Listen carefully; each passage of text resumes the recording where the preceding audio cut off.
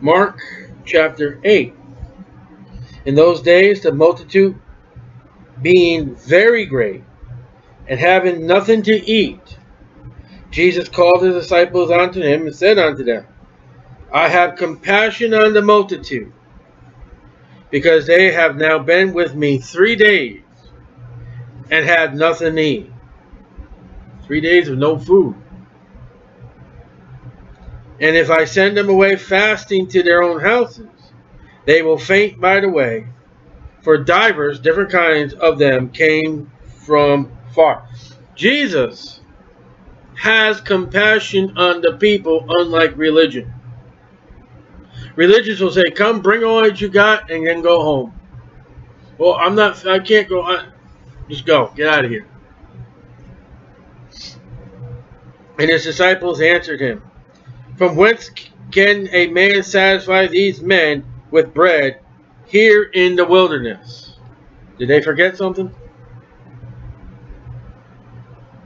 Did they truly forget something? And he asked them, how many loaves have ye? Shouldn't that ring a bell? And they said, 7.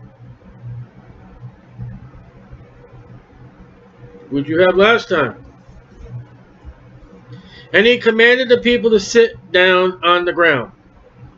And he took the 7 loaves and gave thanks and brake. Sound familiar, guys? And gave his disciples to set before them. And they did set them before the people. Sound familiar? And they had a few small fishes. Sound familiar? And he blessed them and commanded to set them also before them. So they did eat and were filled. They took up of the broken meat that was left 7 baskets. Notice the meat can be bread and doesn't have to be ham, pork chops, hamburger. So we early gathered 12 baskets. And because of our unbelief,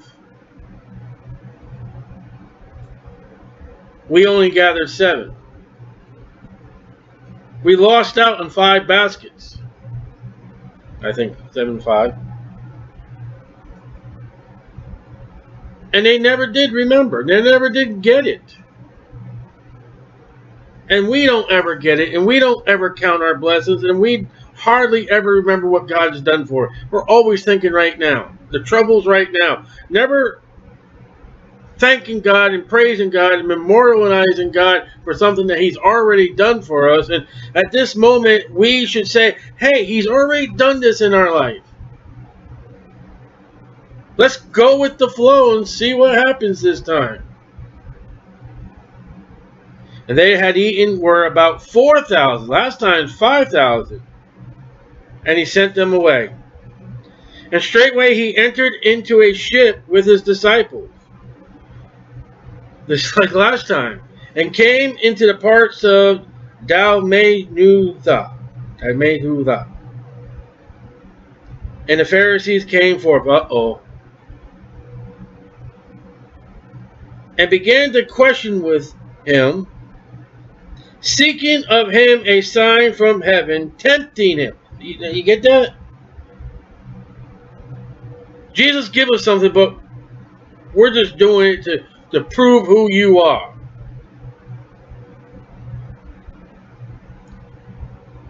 A sign from heaven. You know what that is? That's when you go to these markets and these fairs and these festivals. You see an airplane go flying by. It's got a little banner behind it. That's a sign from heaven. Eat at Joe's and get your auto insurance. Get it? Sign from heaven. Get it? Airplane. There's no belief. They only want to accuse him. And if he would have given them a sign, they wouldn't have believed it anyway. They'd probably yell at him. And he sighed deeply in his spirit. Look at that. Jesus as human and as God is like, you know, he's astonished at these guys. There's one guy at the farmer's market. What's wrong with you? Why does this generation seek after a sign? Well, Jews require a sign. And that's not the question, because the motive here is to pin him down, to tempt him. It's not they're really looking. Jesus knows that Jews require a sign. That's no problem. He's been healing. He's been feeding miraculously. But here comes these people that don't believe in him. Why are you asking me? That'd be like somebody who professes being atheist and start coming up to you and start asking you stupid questions. Here we go. Well, how did Noah get all the animals in the ark? Who was Cain's wife? Blah, blah. Can a God make a rock that's so big? Blah, blah, blah, blah, blah. Oh, shut up. Because if I did answer your questions with the Bible, you're not going to believe it. That's what's going on here. 2,000 years later, it's still the same story. We're still dealing with the same Pharisees. And if these people come up to you, and if the rapture happened that moment, they would find some other means of explaining why your clothes and your blood are left behind. Aliens. He was a figment of my imagination. He was never really there. He was a ghost. Spirits. And that's why Jesus' sign is, you don't believe me. Why are you wasting my time? And I've had that happen many times. People don't care about God, and they're just. I had that at the prison. You get the guys come up to you, and they're just there to get out of their jail cell, and you're wasting time for somebody who's really searching, and it gets aggravating. So he sighs, showing that God is human, and human is God in Jesus. Why does this generation seek after a sign? Verily I say unto you, there shall no sign be given unto this generation. Ooh. But he just did a sign for them. The miraculous 4,000 feeding. But they want more. If you can't get 4,000 people being fed by, how many loaves? 7? And 2 fish? If that's not good enough for you, what do you want? I'll tell you what these Pharisees wanted. They wanted God to come down in the flesh. We got that right. And they wanted God to bow down before them. Oh, you're doing such a great job. Oh, look at the control you have over the people. Almighty Pharisee. And Jesus is not going to do that. You ever watch the Pope when he comes to countries, how he bows down before that leader of that nation, and the leader of that nation bows down before? That's what they wanted.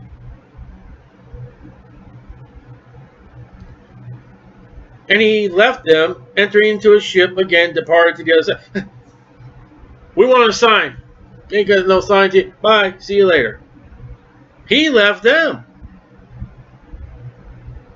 He got back in the ship and left. What would Jesus do? Get out of here. Bye. See you. People who did not want God, he said, see you later. Bye. I'm not going to waste my time with you. Even when you ask a stupid question, I'm not wasting my time with you. Bye. Some people don't realize that God sometimes can be, reverently cruel than what Americans think. God will take a Christ-rejecting sodomite, a Christ-rejecting Hollywoodian, a Christ-rejecting liar, a Christ-rejecting politician, and cast them into hell without even casting a sweat because they rejected Jesus Christ. That's not the American way.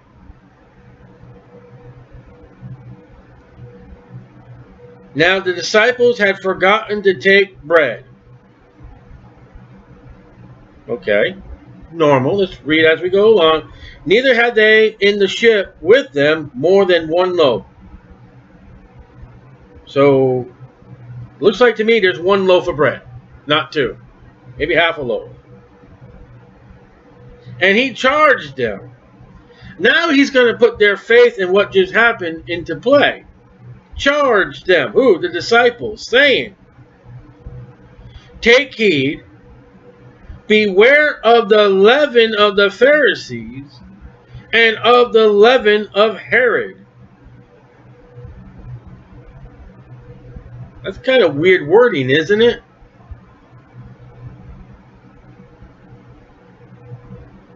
How that is worded. Read verse by verse. And they, the disciples, reasoned among themselves, saying, it is because we have no bread. So he just told you the bread they ate was leavened bread. They were allowed to eat. It's not the Passover or anything like that. They were allowed to have the leavened bread. Jesus knows that there's something on the boat that's bread. He uses the bread to catch their attention. And they're like, we have no bread. Verse 14, there is no bread. We didn't bring nothing, and we're hungry. And when Jesus knew, he said unto them, why reason ye, because you have no bread? Well, you just said, take heed to beware of the leaven of the Pharisees and the leaven of Herod, Jesus. You want a sandwich? You want a sardine sandwich? You want a salmon sandwich? What are you talking about?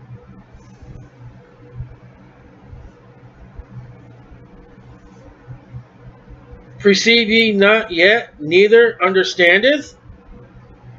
Have ye your heart yet hardened? And we read that a couple chapters ago. Yes. Where was it? Verse 52 of chapter 6. And they considered not the miracle of the loaves, for their heart was hardened. That first time that Jesus did the 5,000 people were fed, the disciples left that situation with a hard heart. That's why they never got it over here in chapter 8. Their heart condition prevented them from getting what happened. And now Jesus brings back not the 4,000, he brings back the 5,000 by saying, your heart. He left off where their heart condition was, hardened. Now, what's a remarkable statement about that between chapter 6 and chapter 8?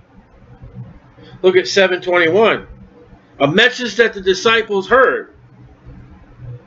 For from within, out of the heart of men, proceedeth evil thoughts, adulteries, fornication, murder, theft, covetousness, wickedness, deceit, lasciviousness, evil eye, blasphemy, pride, foolishness. All these evil things come from within and defile the man. You got a hardened heart, boys? You got a heart condition right now. Your heart condition, your hardened heart has got you from not getting what God is trying to show you. All 12 of you. You did what a Roman Catholic will do. When I said beware the leaven of the Pharisees and leaven of Herod, you thought of bread, food. You thought of the physical, to please yourself. Eat, drink, and be merry. That's what you guys thought of. And yet you forgot, I fed 5,000 people. I fed 4,000 people. I think I could take care of 12. Don't you think at that moment those disciples were really starving to death? Do you think Jesus would call to the warriors and say, all right, spit up a couple fish? No? What did Jesus do when they were fishing after his resurrection? Didn't they not catch anything? Oh, cast your nets on the right side of it. And they caught so many fish the nets were going to break and the boat was going to sink. I can feed you guys. But you're missing the whole point. Having eyes, see ye not? Talking to the disciples. Didn't you just see what happened before? Haven't you seen what I've done? And having ears, hear ye not? And do ye not remember? Remember what? Chapter 6, chapter 8. What I said in chapter 7. Don't you guys get it? And as humans, guess what? We don't get it. In the relationship of the Word of God, we are stupid. If you don't call yourself stupid, you're stupid for thinking you're not stupid with the Word of God. I was reading chapter 8 today for tonight's study. I was saying, wow. Chapter 7, I missed something that refers back to chapter 6. I couldn't get full chapter 7 without seeing new things. I'm just as bad with the Word of God.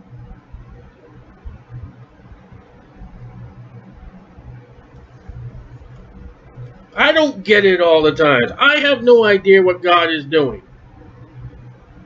And it could be plain and simple right in front of my nose and my face. And I'm not picking on the disciples because I'm just as bad as they are.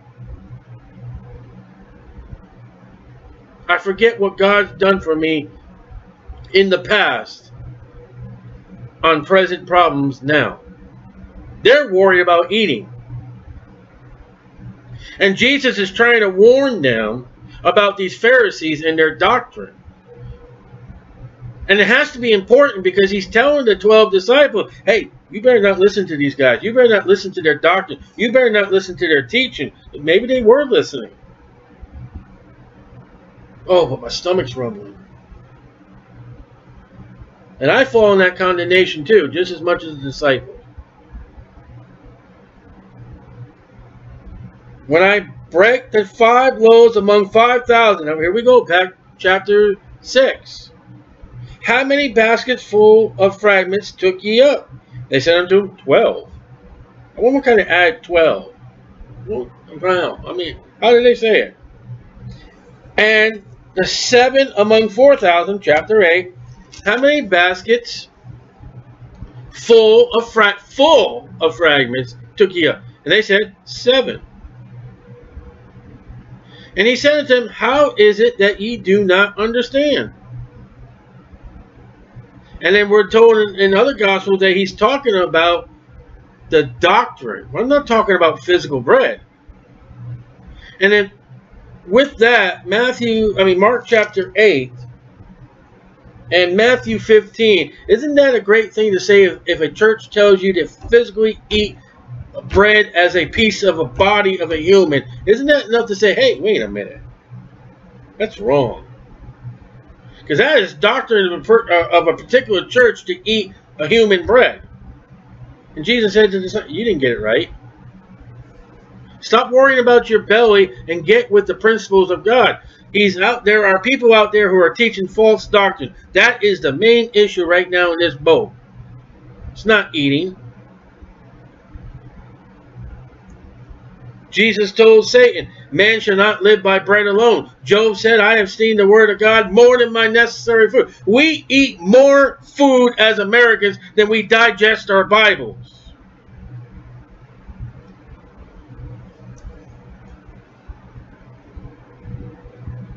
And God is recording how much we eat breakfast, noon, dinner, supper, and snacks. And He's also recording how much we read.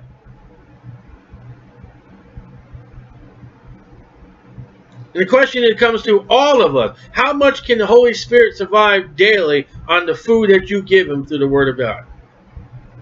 Jesus said, I'm the water of life. Jesus said, I'm the bread of life. Jesus said, the Word of God is milk. This is a daily diet. And many Christians starve because they don't feast on the Word of God. Oh, I don't have no bread to make a sandwich. How much bread have you got reading for the Holy Spirit to feed on? And then don't digest the religious meals. Don't eat their meals. Eat the Word of God. That will have you survive. And he cometh to Bethsaida. And they bring a blind man unto him, and besought him to touch him. So here's somebody bringing a friend, somebody who's blind. And he took the blind man by the hand, and led him out of the town. They walk out of Bethsaida. He has abandoned Bethsaida because of judgment, Matthew 11, 21 to 24. He's going to tell the disciples about his death, burial, and resurrection. There are cities now, there are places just utterly just rejected Jesus Christ and His Word. And I'm not going to do nothing in there. I got to pull you out. And that's with our countries, that's with our states, that's our divisions, that's our commonwealths, that's our cities, that's our towns. It could even be in our homes. Because unbelief, God, He can't do nothing there. He's got to pull this man out and let him out of the town when he had spit on his eyes. Now this guy could not see what was done. He could only hear the sound of, oh, did I just hear spit?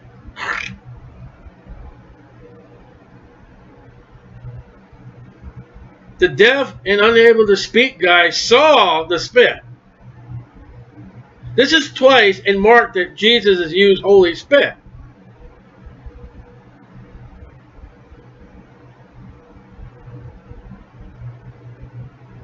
He spit on his eyes.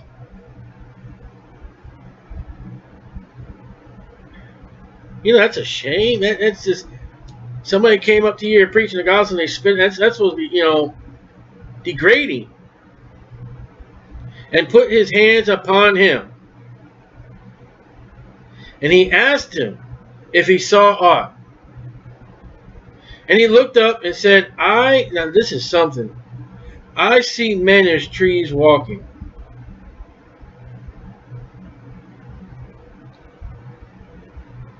Do you know the very first commandment to man is about a tree? You know there is remarkable things in this Bible about trees. You know how much time God spends about trees? And we don't even know the full details of the birth of Jesus Christ, but we know stuff about trees. You know, Solomon used the best timber he could for the temple, and he overlaid it with gold and silver. The Bible uses parables and men as trees. Trees are likened to men because they have family, roots, branches, family tree. I see men as trees walking. After that, he put his hands again on his eyes and made him look up. He was restored and saw every man clearly. What was that little episode about trees walking? What was that intermission? I have no idea, but you know what the Holy Spirit said? Mark, yes sir, write that. And I see men as trees. God, you really sure? You just write it down. Why? Just write it down. Why did he see men as trees walking? I have no idea, but that's important. What will modern Bible say? There's a nugget there, and I don't know what that nugget is. Maybe somebody does. And he sent him away to his house, saying, neither go into the town, Bethsaida, nor tell it to any in the town. Bethsaida has been a forsaken city, and I got a remarkable book that you can get about the archaeology of that city. It's a city that should have survived, but when God curses it, when God puts something upon it. And Jesus went out and his disciples into the towns of Caesarea Philippi. And by the way, he asked his disciples, by the way means as they're walking down the road straight, and they're talking, ooh, that's a nice tree over there. You put a lot of effort when you made that, God. Yeah. So boys, what? Whom do men say that I am?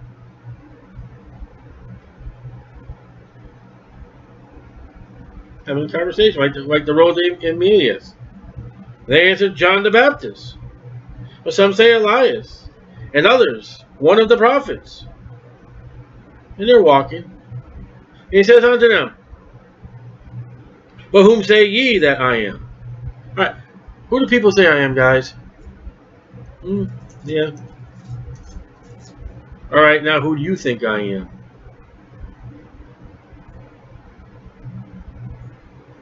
See, it doesn't care what people think. I'd be afraid to ask some people what they think of Jesus Christ. I couldn't write down maybe some of their words they would say. And these disciples have been preaching. They've been hanging out with Jesus. They've been everywhere. What are they saying about me, boys? See, the disciples have a little power hungry. They want to know who's the greatest. They want to be, you know, sit at this seat. They want all that. And they're, you know, get these people away from us. Well, who do they say I am? Well, who do you think I am? And Peter answered and said unto him, Thou art the Christ, the anointed one of God. And he charged them that they should tell no man of him.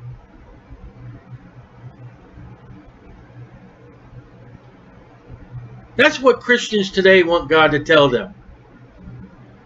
Are you saved? Yeah. You born again by the blood of Jesus Christ? 100% what the Bible says about the gospel, believe in Jesus. Yeah. Now don't go tell anybody. All right. Great. Thank you, Lord.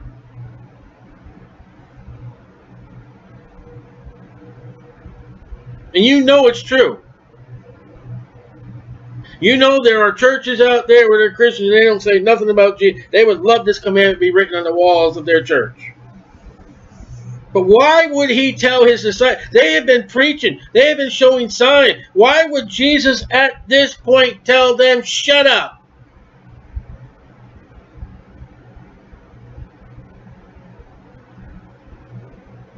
It's something remarkable to think about. He's on his way to Calvary. The date is 32 AD.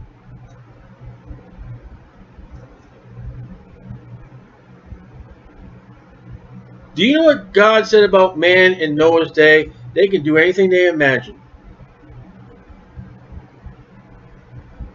The imagination of men is just wicked and evil. He just dealt with the Pharisees. He just took a man out of a city to heal him. Who do people think I am? They don't think I'm God. Peter does. So don't tell them because they don't believe it. They're not going to listen. And if you profess to say who I am, you're going to be in high trouble with the Pharisees, the Sadducees, and the scribes. And I need you guys later on in the book of Acts. You're going to open your mouth in the book of Acts right now. Just let me go to Calvary. Let nothing stop us going to Calvary. Let's get Calvary done. Let's get the tomb. Let's get the empty tomb. Let's get me seated at the right hand of the Father. Let's get that done. Come on, boys. I got a job to do. Let nothing interfere. Don't say nothing because they ain't going to believe you anyway. And there are times it may be your own family, maybe somebody you're working with. It may be... Stop talking about Jesus. They're not going to believe. The only thing you can do now is pray.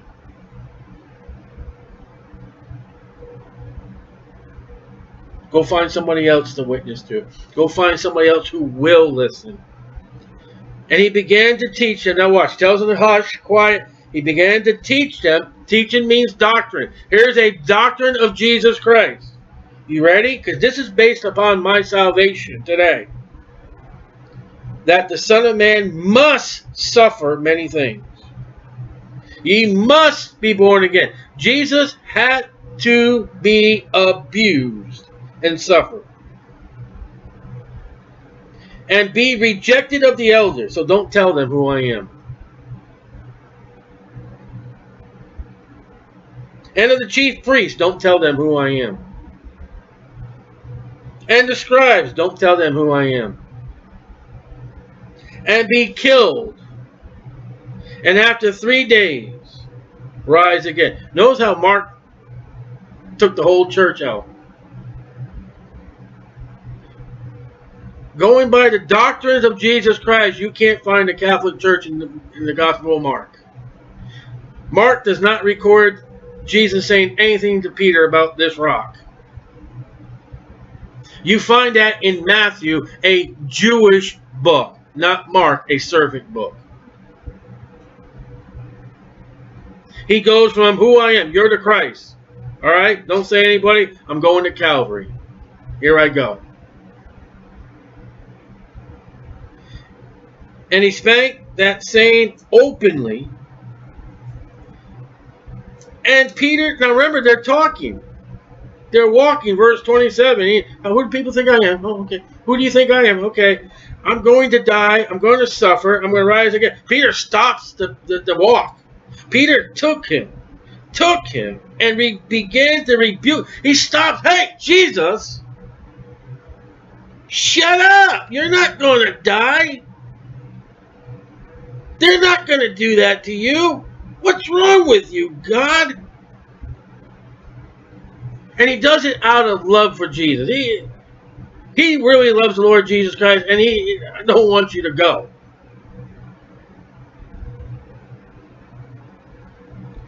And when he had turned about and looked on his disciples, all of them, he rebuked Peter. Now here's a rebuking party. Saying, get thee behind me, Satan. Oh, look at that. Mark put that in there. Mark left the church out and said, Satan,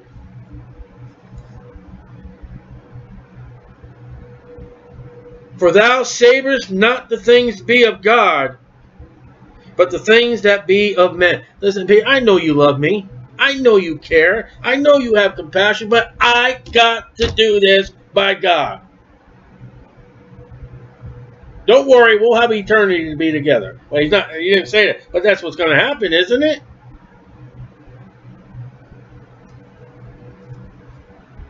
I've heard people pick on Peter. Peter loves the Lord. Man, he picked up a sword and was going to face the whole entire army. You think he would have won? One sword against everybody. And when he had called the people unto him, with his disciples also, he said unto them, whosoever will come after me, let him deny himself, and take up his cross, and follow me. Those words were spoken before he ever went to his cross. Can you imagine what the people are thinking now? He hasn't died on the cross yet. He just told them, okay, everybody, you want to follow me? Let's put it down in context. You take up that Roman crucifixion and follow me. And that's not what he's talking about. That cross is death. That cross is a life that you got to crucify yourself. He's also telling them what way he's going to die. But he hasn't gone to the cross yet.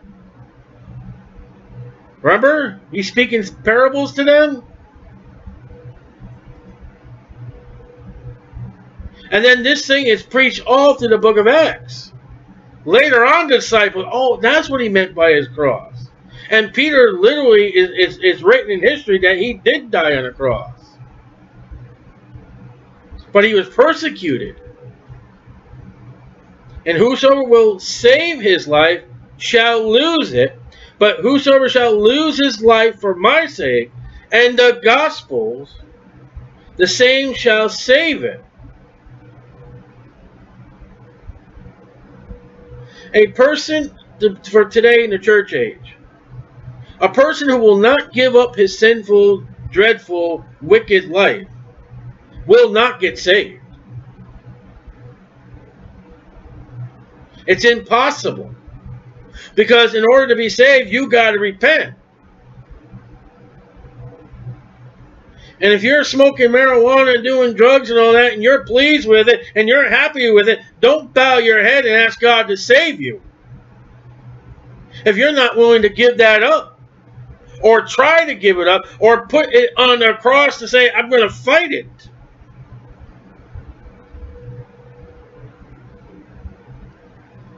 The first step in true believing and being saved, to be a Christian, is you got to repent. And that means you got to put your body under subjection. You got to put your body in a grave and bury it and let God live through you.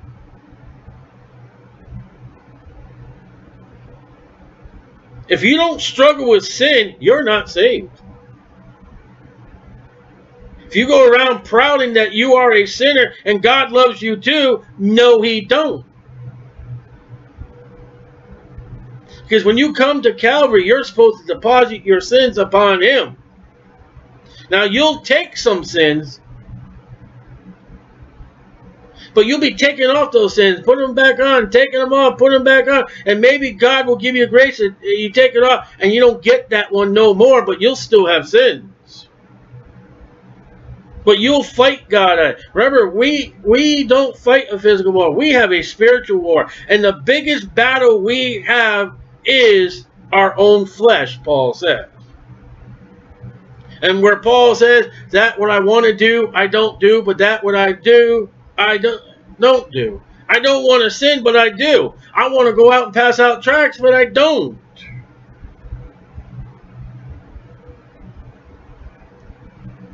For what shall it profit a man if he shall gain the whole world?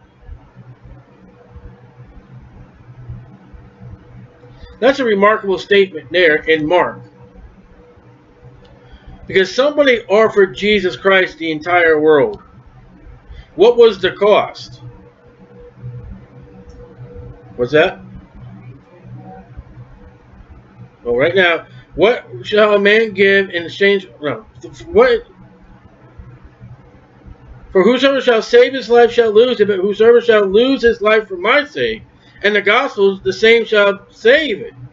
For what shall it profit a man if he shall gain the whole world and lose his own soul?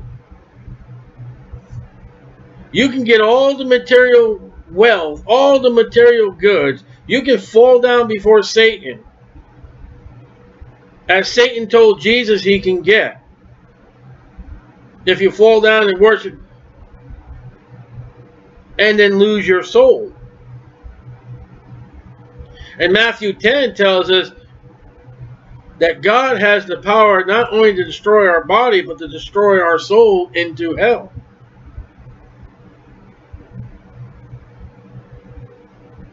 Life is not the physical. Life is the spiritual. What you do with Jesus Christ, that is life. There are people who live to 100 years old, maybe a little longer. What is that? What is 100 years old when you choose to continue to reject Jesus Christ and die and go off into eternity where there is no more time? Come to Jesus repentively. Come to Jesus humbly. Ask him to save you. Ask him about your sins. Be washed in the blood of the Lord Jesus Christ. And then whatever, how many years you live, you'll go off in eternity to be with him forever. The whole world will burn up, the Bible says in Revelation 19 and 20. What shall a man give in exchange for his soul? What can you pay God that you don't go to hell?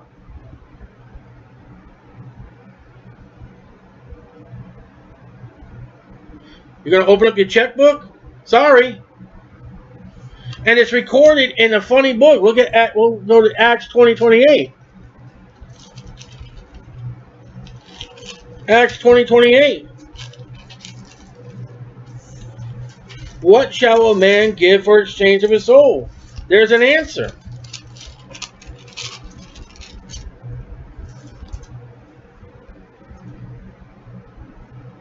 I'll read the whole verse.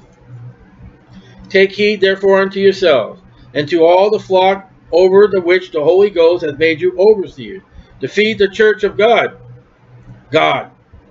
which he, God, has purchased with his own blood. How do you pay for your soul? You need God's blood. Now, how does Muslims do that when they shed Christian? Satan's got them believing that a Christian's blood is God's blood. Or something to that effect, because they go out and kill Christians and infidels. You walk up to God, and this is not going to happen, but in order for God to allow you into heaven, he wants to see the blood of his son, who is him. No blood, no heaven. according to Acts 20:28. Everything else, you're damned. That's how it's so important what Jesus done. Whosoever therefore shall be ashamed of me and of my words in this adulterous and sinful generation. Talking about where the Jews are right now. Things are going to change after the resurrection. Things are going to change in the book of Acts. Acts is a transitional book. Things change. But right now, present, 32 AD. As Jesus is speaking right now, if you are ashamed of what he said, now, in the present, as Jesus is speaking,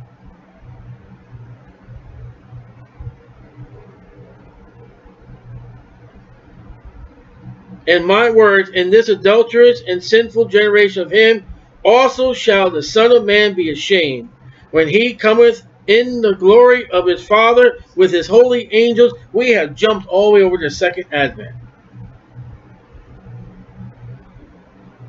We have skipped Calvary and run to the second advent in Jesus Christ. And when he's saying to those Jews right now in the tribulation, if you don't do what the Word of God says and you are ashamed, you're damned. After teaching the disciples, you better beware of the leaven of the Pharisees and the leaven of the somebody else. Leaven of the Pharisees and the leaven of Herod. You better never mind the religion. You better never mind the government. You better get my words right, and you better not be ashamed of them. Because when I come back, it ain't my words. You in trouble. What's the doctrine of the government? Receive the mark. What's the doctrine of the religion? Worship the devil. You better have my word. What's my word say? Get out of here when he comes. When he sits on desolation, you better get out of here. You better not do it on the Sabbath. You better follow the law.